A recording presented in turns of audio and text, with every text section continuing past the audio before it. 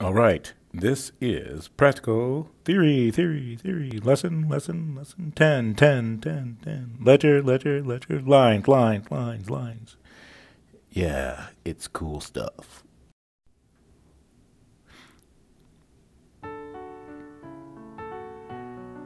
All right, lesson 10, ledger lines. Yep, that's right, ledger lines. All right, so what do ledger lines do? Well, ledger lines extend either the staff upward or downward. And it doesn't matter which kind of staff it is. Could be treble clef, could be a bass clef, could be any clef, because it really doesn't matter. So what they do is they're little tiny lines like this.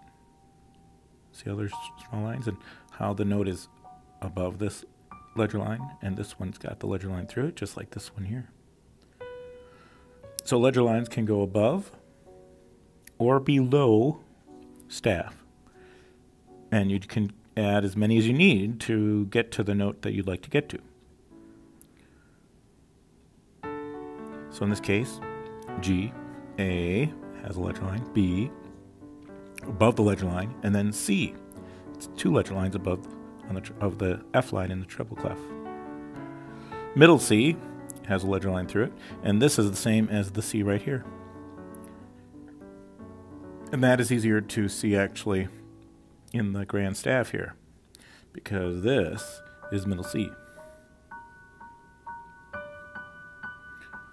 So as you can see, the ledger lines again can go below staff, above staff, or below, because this is below the treble but above the bass, and above staff. So again, it doesn't matter which clef, but when you want to add or go to higher notes or lower notes, you use these little ledger lines.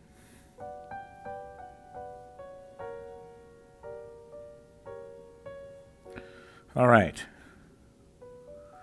so number 1 asks you to name the notes indicated.